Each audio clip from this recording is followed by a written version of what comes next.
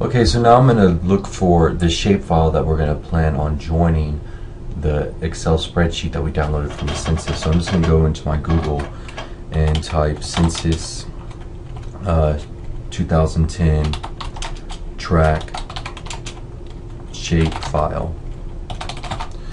And I'm going to find the Tiger website, and Tiger is the website that is the census program that has all the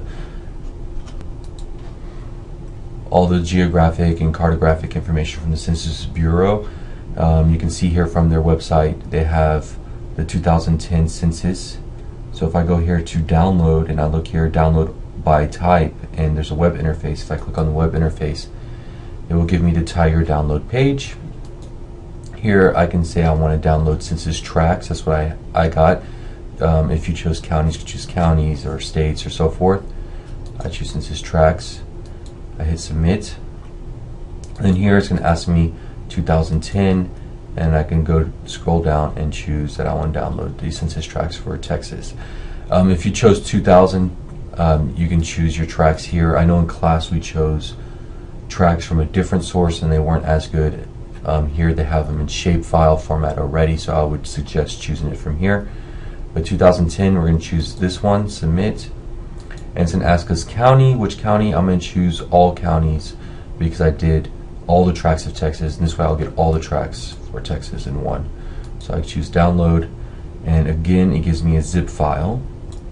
So once that zip file is finished downloading, I can open it.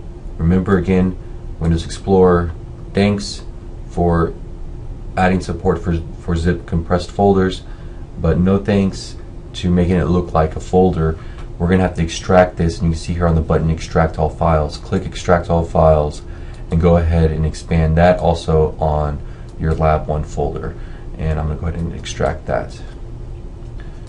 Once it's done extracting, you can see here the shapefile and all of its components. And remember how I was talking to you about GIS data, how even though it all comes in multiple files here, it's actually just one file. And again, you can see that by going into Arc Catalog,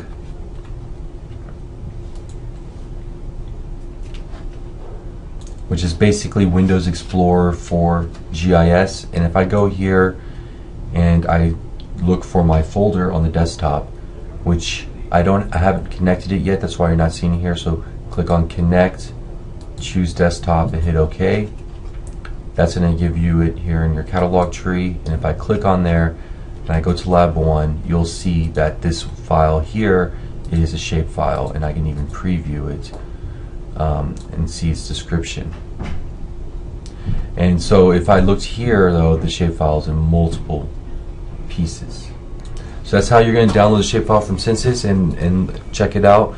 Here's the metadata that we were talking about.